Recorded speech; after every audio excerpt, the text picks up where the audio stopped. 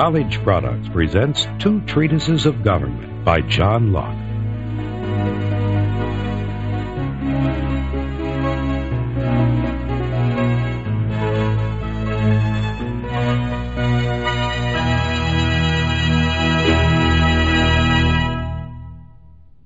In 1644, the celebrated poet and philosopher John Milton stated the fundamental task of political philosophy.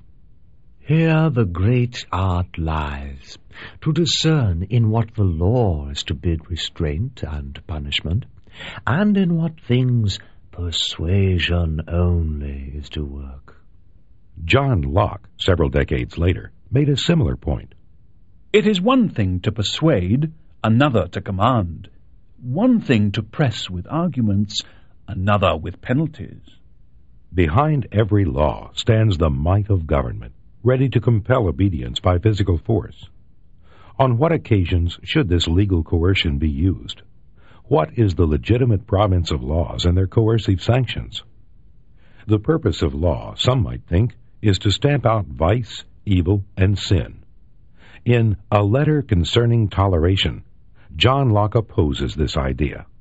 Idolatry, some say, is a sin, and therefore not to be tolerated. But it does not follow that because it is a sin, it ought therefore to be punished by the magistrate. For it does not belong unto the magistrate to make use of his sword in punishing everything that he takes to be a sin against God. Covetousness, uncharitableness, idleness, and many other things are sins by the consent of all men, which yet no man ever said were to be punished by the magistrate. The reason is because they are not prejudicial to other men's rights, nor do they break the public peace of societies. According to Locke, the power of government should be used only to protect persons from each other and to keep the peace. Government should not protect the individual from himself. Laws provide, as much as is possible, that the goods or health of subjects be not injured by the fraud or violence of others. They do not guard them from the negligence or ill husbandry of the possessors themselves. No man can be forced to be rich or healthful, whether he will or no. Nay, God himself will not save men against their wills. A government established by consent for the protection of natural rights. These are the basic principles of John Locke's political theory. No human law is valid if it contradicts natural law. As Locke says in his Two Treatises of Government, the law of nature stands as an eternal rule to all men, legislators as well as others. The rules that they make for other men's actions must, as well as their own and other men's actions, be conformable to the law of nature, that is, to the will of God, of which that is a declaration. And the fundamental law of nature, being the preservation of mankind, no human sanction can be good or valid against it. Published anonymously in late 1689, Two Treatises of Government consists of two parts. The first treatise was rarely read or reprinted after the 17th century. But the famous second treatise is one of the modern era's most influential books. It has been translated into many languages, including French, German, Italian, Russian, Spanish, Swedish, Norwegian, and Hindi. Thomas Jefferson and others cited the second treatise to support the American Revolution. Frenchmen called on it to justify their revolution of 1789. Indeed, Locke published his Two Treatises of Government to support England's glorious revolution of 1688, which displaced James II from the throne and led to the rule of William and Mary. As Locke says in his preface, I hope these papers are sufficient to establish the throne of our great restorer, our present King William, to make good his title in the consent of the people, which, being the only one of all lawful governments, he has more fully and clearly than any prince in Christendom, and to justify to the world the people of England, whose love of their just and natural rights, with their resolution to preserve them, saved the nation when it was on the very brink of slavery and ruin. Because of this passage, and because Two Treatises of Government was published after the Glorious Revolution, many commentators assumed Locke wrote the work to justify a revolution which had already occurred. In 1960, this view was challenged by Peter Laslett. Professor Laslett, in a painstaking analysis of the text, concluded the Two Treatises was written between 1679 and 1681, years before the Glorious Revolution, during a political battle known as the Exclusion Crisis. This crisis was an unsuccessful effort by Whigs to prevent the Catholic Duke of York, later King James II, from succeeding to the throne. Professor Laslett's argument found wide acceptance, and it led to dramatic revisions in the traditional view of John Locke. He was no mere armchair philosopher removed from the rough-and-tumble world of revolutionary politics who happened to pen a theoretical tract. On the contrary, as we shall see, Locke was embroiled in revolutionary activity for many years. As originally written, Two Treatises of Government was a radical call for revolution, not an after-the-fact justification.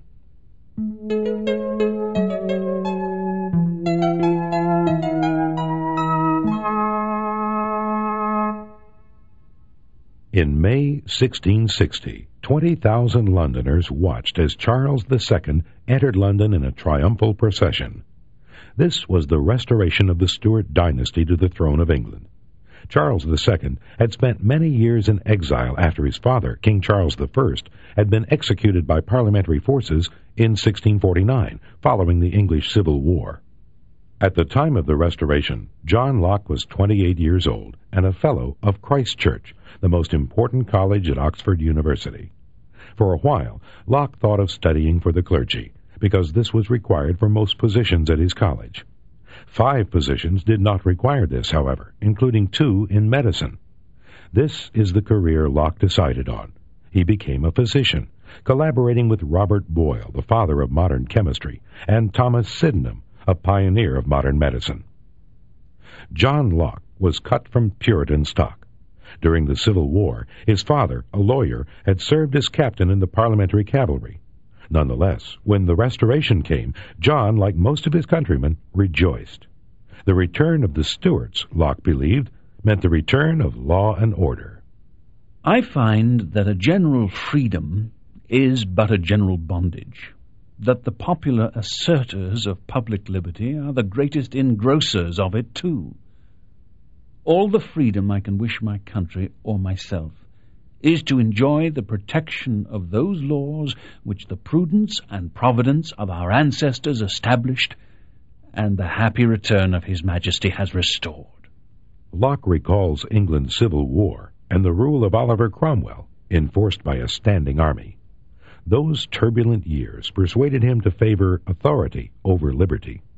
As for myself, there is no one can have a greater respect and veneration for authority than I. I no sooner perceived myself in the world, but I found myself in a storm which has lasted almost hitherto, and therefore cannot but entertain the approaches of a calm with the greatest joy and satisfaction. And this, methinks, obliges me, both in duty and gratitude, to endeavour the continuance of such a blessing by disposing men's minds to obedience to that government which has brought with it the quiet and settlement which our own giddy folly had put beyond the reach not only of our contrivances, but hopes. The Restoration re-established the Anglican Church as the official state church of England. King Charles was a man with flexible religious beliefs, and he promised liberty of conscience during his reign.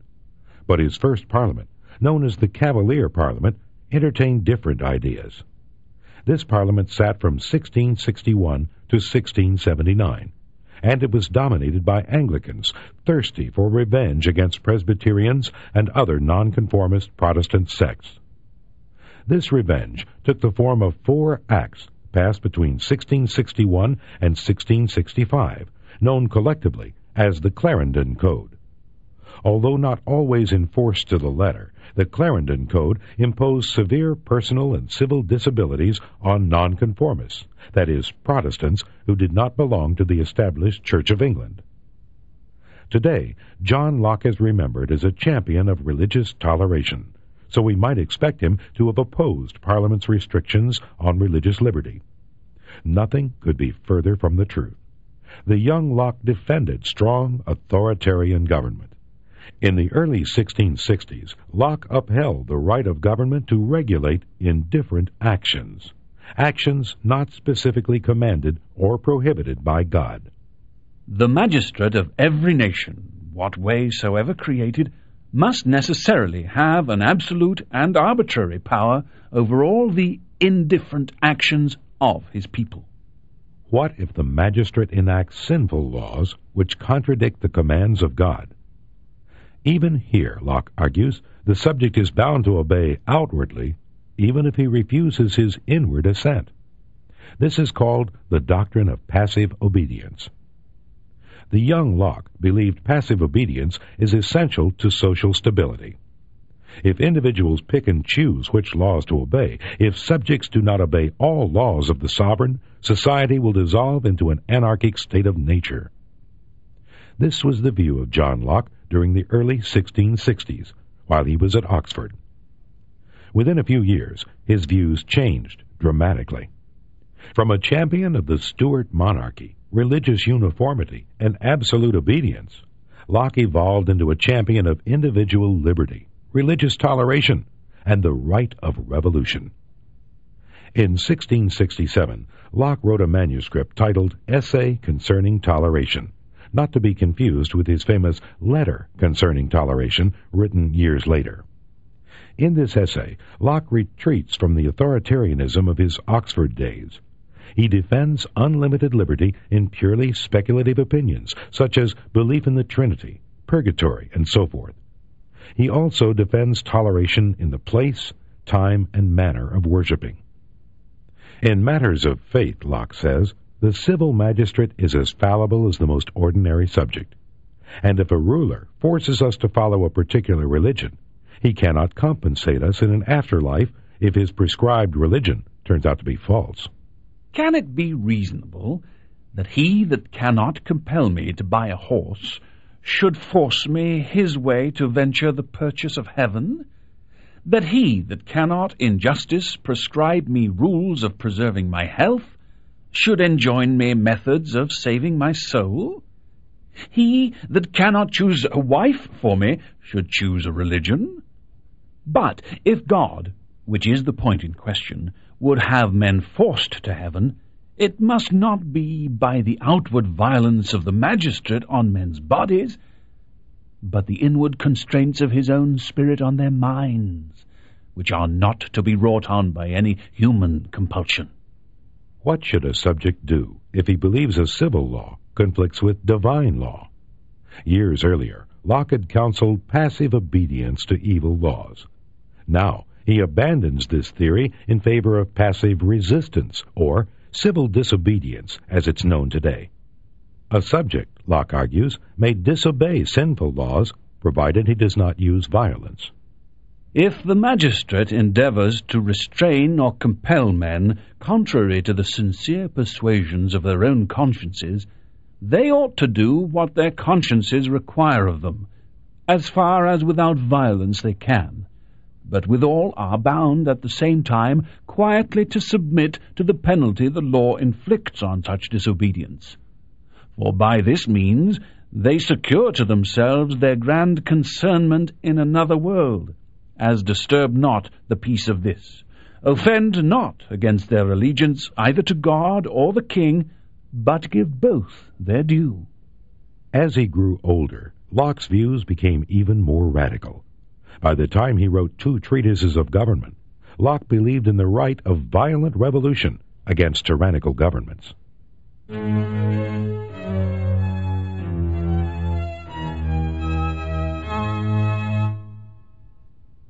Between 1661 and 1667, as we have seen, John Locke's views changed dramatically. What caused this transformation? We don't know for certain, but he was probably swayed by one of England's most dynamic and controversial politicians, Anthony Ashley Cooper. Oliver Cromwell described Anthony Ashley Cooper as that little man with 3 names. The Puritan Cromwell, who thought 2 names sufficient for any man, didn't trust the diminutive, feisty Cooper. After the restoration of Charles II, Cooper became Baron Ashley, and later the first Earl of Shaftesbury. To avoid confusion, we shall call him Shaftesbury. Shaftesbury's name has been memorialized in the word cabal, which refers to a small group of secret plotters. In the early 1670s, Shaftesbury, then called Lord Ashley, was one of 5 advisers to the king. This group was called the Cabal because the initials of its members happened to spell the word: C for Clifford, A for Arlington, B for Buckingham, A for Ashley, later Lord Shaftesbury, and L for Lauderdale. The vision of intrigue conjured up by the word cabal fits in well with the reality of Restoration England. The politics of this time, described by one historian as a form of gambling, were fraught with uncertainties and dangers. Restoration politics was a game for experts, and Shaftesbury, by all accounts, was an expert. To some, he was an ambitious and unscrupulous politician whose principles shifted with the changing winds of political fortune. The poet John Dryden expressed this view in his satire of Shaftesbury. For close designs and crooked counsels fit, sagacious, bold, and turbulent of wit, restless, unfixed in principles and place, in power unpleased, impatient of disgrace, a fiery soul which, working out its way, fretted the pygmy body to decay, and or in form the tenement of clay. To some, Shaftesbury was a principled champion of individual liberty, religious toleration, and the rights of Parliament. John Locke agreed. The good of his country, said Locke of Shaftesbury, was that by which he steered his counsels and actions through the whole course of his life. Lady Massam, a friend of Locke, recalled his admiration for Shaftesbury. Everything in Lord Shaftesbury was natural, and had a noble air of freedom, expressive of the character of a mind that abhorred slavery, not because he could not be the master, but because he could not suffer such an indignity to human nature.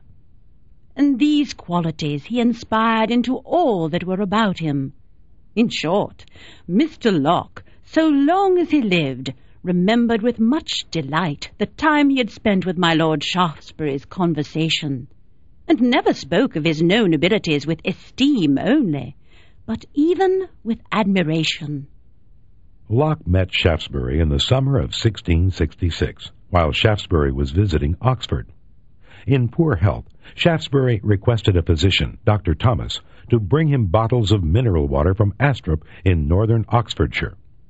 Unable to comply, Dr. Thomas sent Locke instead. The two men hit it off instantly. In 1667, Shaftesbury invited Locke to become his personal physician. The following year, Shaftesbury became seriously ill from a cyst on his liver. In an age when surgery was indistinguishable from butchery, Locke performed a brilliant operation. He inserted a silver tube to drain the cyst, thereby saving his patient's life. Many years later, the grandson of Shaftesbury commented, After this cure, Mr. Locke grew so much in esteem with my grandfather that as great a man as he had experienced him in physic, he looked upon this but as the least part. He encouraged him to turn his thoughts another way, nor would he suffer him to practice physic except in his own family, and as a kindness to some particular friend. With Shaftesbury's encouragement and support, John Locke the physician became John Locke the philosopher, the author of books whose influence is with us still: an essay concerning human understanding, a letter concerning toleration, and 2 treatises of government. In 1672, Shaftesbury was named Lord Chancellor, England's highest office. Dismissed the following year and imprisoned, he became the leader of opposition to King Charles II and his policies. In 1679, Shaftesbury led the effort in Parliament to exclude James, the Catholic brother of King Charles, from succeeding to the throne of England. It was during this exclusion crisis that Locke wrote his 2 treatises of government, possibly at the behest of Shaftesbury. Many things led up to the exclusion crisis, but two were especially important. One was the extreme fear of Catholicism shared by most Englishmen. The other was an outbreak of anti-Catholic hysteria in 1678, known as the Popish Plot. Let's take a brief look at these factors. From 1667 on, Locke advocated religious toleration. But this was toleration for Protestants only, not for Catholics, or Papists, as their enemies called them. Locke's hostility to Catholics was primarily political, not religious. Locke believed Catholics owed allegiance to a foreign prince, the Pope, and so could never be good English subjects. Locke also shared the belief of many Englishmen that Catholic doctrine condemns religious freedom. Thus, if Catholics were allowed to gain political power, Locke believed they would seek to eradicate Protestantism. As Locke wrote in 1667, "As to the Papists, 'tis certain that several of their dangerous opinions, which are absolutely destructive to all governments but the Pope's, ought not to be tolerated in propagating their opinions. And whosoever shall spread or publish any of them, the magistrate is bound to suppress so far as may be sufficient to restrain it." Locke never retreated from this position, a position shared by Shaftesbury and other advocates of religious toleration. Catholicism was regarded in 17th century England rather like communism is regarded in 20th century America. It was dreaded as a vehicle for absolute government and the eradication of individual liberty.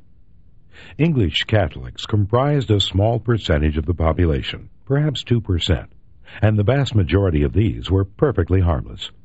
When Locke, Shaftesbury, and others envisioned a Catholic menace, they thought of the Catholic hierarchy, especially the Jesuits, who had so successfully spearheaded the Counter-Reformation. And above all, they thought of Catholic France and its monarch, Louis XIV. France, under the rule of Louis XIV, was a model of absolute monarchy, a model that other European monarchs sought to emulate. Louis called himself the Sun King. He was the sun which radiated light to all of France, and around which all of France revolved. A saying attributed to Louis nicely captures his perspective. L'État, c'est moi. I am the state. France was also known for its savage persecution of its Calvinist minority, the Huguenots. Popery, absolute monarchy, and persecution of Protestants. These ideas were inextricably linked in the minds of many Englishmen. What would happen if a Catholic became King of England? This prediction by an Englishman in 1680 is typical. "They will burn us and damn us. They will take our lands and put monks and friars upon them. Our wives and children must beg." Popular opposition to popery was traditionally expressed on November 5th, Guy Fawkes Day. In 1606, Guy Fawkes, a Catholic, had been executed for conspiring to blow up the Houses of Parliament. Each year, Englishmen commemorated his execution with spectacular pope-burning processions. During these rowdy demonstrations, the crowd burned an effigy of the Pope, which was stuffed with live cats to make it squeal. Rumors of Catholic plots abounded in 17th century England. A dilly was concocted in 1678 by one Titus Oates, renegade clergyman and all-around scoundrel. Oates testified to a secret popish plot to kill King Charles, give his throne to his Catholic brother James, massacre Protestants, and transform England into a Catholic country. Oates was widely believed, despite his contradictory, implausible evidence, and despite the fact that Charles, the purported victim of the plot, dismissed the whole business as nonsense. The popish plot caused widespread panic throughout England. A flood of pamphlets flowed from the press, with lurid titles like A Narrative and Impartial Discovery of the Horrid Popish Plot, and The Jesuits' Manner of Consecrating Both the Persons and Weapons Employed for the Murdering of Kings and Princes. The fictitious popish plot led to the execution of 35 Catholics, including Oliver Plunkett, the Primate of Ireland. One amusing incident, at least, occurred during this tragic episode. King Charles, renowned for his sexual appetite and prowess, had many mistresses who bore him 17 children. His favorite mistress was Nell Gwynn, a charming and vivacious actress. Nell had had 2 previous lovers named Charles, so she called Charles II "my Charles III." One day, while riding in her coach, the Protestant Nell was mistaken by onlookers for the Duchess of Portsmouth, the king's Catholic mistress. Nell Gwynn, facing the hostile mob, shouted, "Be silent! I am the Protestant whore!" The crowd roared its approval. Did Shaftesbury, leader of opposition to the crown, believe in the popish plot? Maybe not, but he adroitly exploited it for political advantage. Then, when a new parliament was called in 1679, Shaftesbury brilliantly orchestrated a grassroots election effort, and he organized the first political party in England's history. Shaftesbury's enemies saddled his party with the derogatory nickname of Whig, after the Whigamores, Presbyterian guerrilla fighters in southwest Scotland. The Whigs, returning kind for kind, labeled their opponents Tories, after Catholic guerrillas who were fighting in the bogs and hills of Ireland. Thus did England's 2 great political parties acquire their names. Shaftesbury, riding the anti-Catholic bandwagon, led the movement in Parliament to pass a bill which would exclude James or any other Catholic from becoming king. Charles retaliated by dissolving Parliament in July 1679. The next Parliament also pressed for an exclusion bill, and it met the same fate. In March 1681, King Charles summoned another Parliament at Oxford, a Tory stronghold. This Parliament, the third in 2 years, also demanded the exclusion of James, and so was dissolved by Charles after 6 days. The parliamentary effort to prevent James from becoming king had collapsed. Shaftesbury believed Charles had no intention of calling another parliament. He was right. Charles, aided by French subsidies, was now financially independent. Thus freed of his reliance on Parliament for money, Charles refused to call any more parliaments during the remaining 4 years of his life. After dissolving the Oxford Parliament, Charles sought revenge against his enemies. Shaftesbury was charged with high treason and imprisoned in the Tower of London. He was released by a Whig-dominated London jury, but a follower of Shaftesbury, Stephen College, was not so fortunate. College was convicted of high treason by a Tory-dominated Oxford jury and hanged. England was becoming a dangerous place for radical Whigs, including John Locke. His activities were reported to the government by a volunteer spy, Humphrey Prideaux, the librarian of Locke's own college. Locke's comings and goings, Prideaux told the government, were highly suspicious. Where John Locke goes, I cannot by any means learn, all his voyages being so cunningly contrived. Sometimes he will go to some acquaintances of his near the town, and then he will let anybody know where he is. But other times, when I am assured he goes elsewhere, no one knows where he goes, and therefore the other is made use of only for a blind. He hath, in his last sally, been absent at least 10 days, where I cannot learn. Last night he returned. And sometimes he himself goes out and leaves his man behind, who shall then be seen in the quadrangle to make people believe his master is at home. For he will not let one come to his chamber, and therefore it is not certain when he is there or when he is absent. I fancy there are projects afoot. This Tory spy was correct. There were projects afoot. Shaftesbury, his parliamentary strategy in ruins, was plotting armed insurrection. His plans revolved around the popular, charismatic, and erratic Duke of Monmouth, a bastard son of King Charles.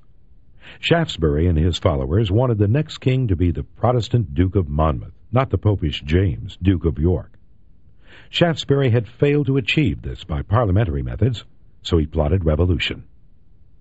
Clearly, Locke assisted Shaftesbury in these plans, but when investigating Locke's involvement, we need to remember that Restoration England was an age of informers, double agents, and agitators.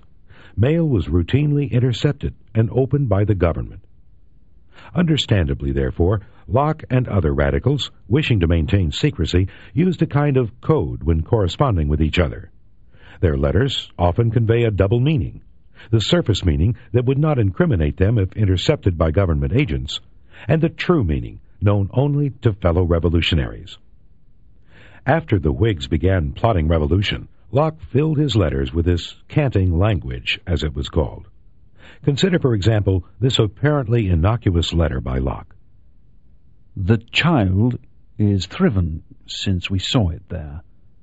But yet your lady has resolved to put it into Nurse Trent's hands tomorrow, who is also come to town with Mr. Hadley to leave him here, and that for these plain reasons.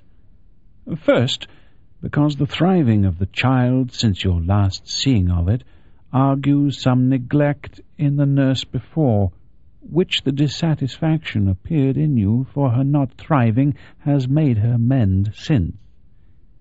Second, 'tis agreed that Nurse Edling has very little or no milk, and Nurse Trent plenty, to which you must add a third no less considerable, and that is that upon long experience your lady can with more satisfaction and confidence trust Nurse Trent's care than the other, who never gave her so much reason to suspect her neglect in 2 years as this has been done in 3 months.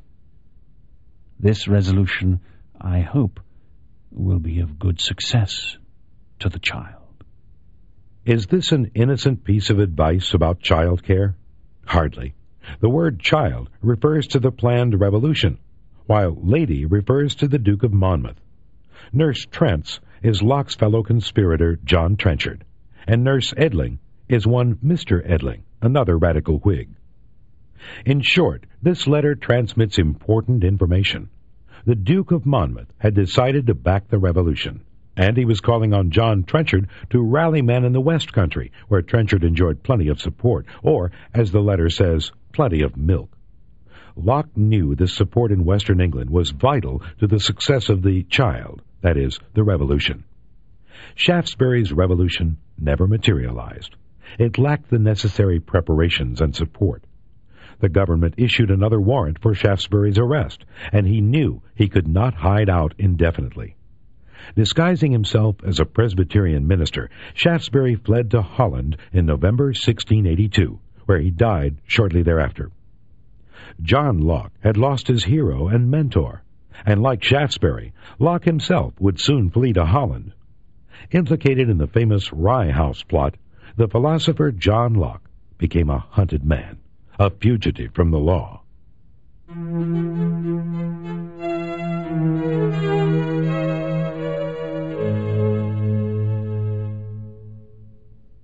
The Rye House plot was an alleged conspiracy to assassinate King Charles and his brother James. Charles liked to attend the races in Newmarket, and he sometimes used a road near a sturdy, moated building called Rye House, situated 18 miles outside of London. As informers told the story, Charles and James were to be ambushed from Rye House as they returned from Newmarket in March 1683. The plan was thwarted, however, when a fire in Newmarket caused the royal pair to return a week earlier than expected. We call this an alleged conspiracy because many historians regard it as a myth, a non-event. Other historians disagree. Whether fact or fiction, the Rye House plot cost the Whigs dearly. Several prominent Whigs were among those executed, including Lord Russell and Algernon Sidney, the same Sidney revered a century later by Thomas Jefferson and other Americans as Sidney the Martyr. Another Whig leader, the Earl of Essex, was imprisoned, but he never made it to trial. He was found with his throat cut. The government said he committed suicide, but many Whigs, including John Locke, believed otherwise. The murder of Essex, these radicals argued, proved the government would do anything to crush the opposition. The government suspected Locke of complicity in the Rye House plot, and they kept him under surveillance. A government spy, Sergeant Richard Holloway, believed Locke was trying to hide incriminating papers. It is taken notice of in Oxford that from Mr. Locke's chamber in Christchurch, that was a great confidant, if not secretary, to the late Earl of Shaftesbury, in a clandestine way, several handbaskets of papers are carried to Mr. James Tyrrell's house at Oakley, near Brill, in Buckinghamshire, about 7 miles from Oxford, or to Mr. Pauling's, the mercer's house in Oxford. Although Mr. Tyrrell is the son of a very good man, yet he and Mr. Pauling are reported to be disaffected. It is thought convenient to make a search by a deputy lieutenant at Oakley, but who is lieutenant or deputy of that county I cannot say. And if you, at the same time, direct a search by our Lord Lieutenant or one of his deputies of Mr. Pauling's, and that the Bishop of Oxford and Vice-Chancellor then search Mr. Locke's chamber, it may conduce to His Majesty's service. Fearing arrest, Locke fled to western England and then to Holland. Before leaving, he destroyed many of his papers, thereby creating a black hole for historians who wished to investigate what role, if any, he played in the Rye House plot. He sent other papers to his friend and fellow radical Edward Clarke with these instructions. You will know how and how far and in what occasions they are to be made use of better than I. What you dislike, you may burn. What papers did Locke leave with Clarke? And what papers, if any, did Clarke regard as sufficiently dangerous to burn? A plausible answer to both questions is a manuscript copy of Locke's 2 Treatises of Government. Locke wrote the early draft of his 2 treatises during the Exclusion Crisis, that is, between 1679 and 1681, but he never mentioned this draft in his correspondence. However, beginning in 1681, he did mention a curious manuscript called De Morbo Gallico, that is, the French disease. The English like to call syphilis the French disease. The French returned the insult by calling it the English disease. Did Locke the physician write a book on syphilis? Probably not. As Professor Peter Laslett first suggested, De Morbo Gallico was likely a false title for the manuscript copy of 2 Treatises of Government, and a clever one at that. For, in the eyes of Locke, Shaftesbury, and other radical Whigs, there was another French disease, absolute monarchy. This was the political disease attacked by Locke in his 2 treatises.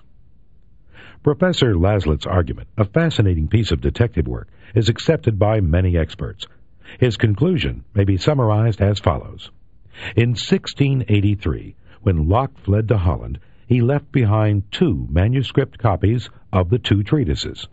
He deposited one copy with his friend Edward Clarke, giving him permission to destroy the work if he considered it too dangerous politically. Apparently, Clarke exercised this option, and this copy went up in flames. The second copy was left with Mrs. Smithsby, Locke's landlady, but her copy was missing over half its pages. Locke had removed them. Why? Possibly because he regarded the deleted section as too subversive. Of 2 copies, therefore, only one survived, and it was incomplete.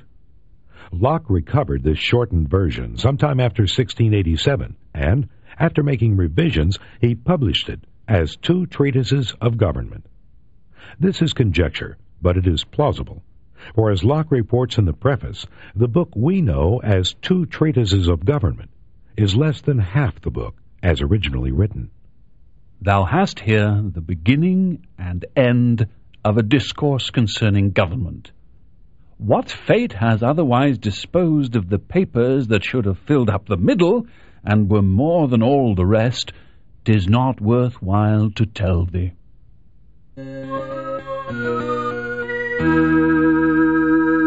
This is the end of Side 1. Please fast forward and turn over your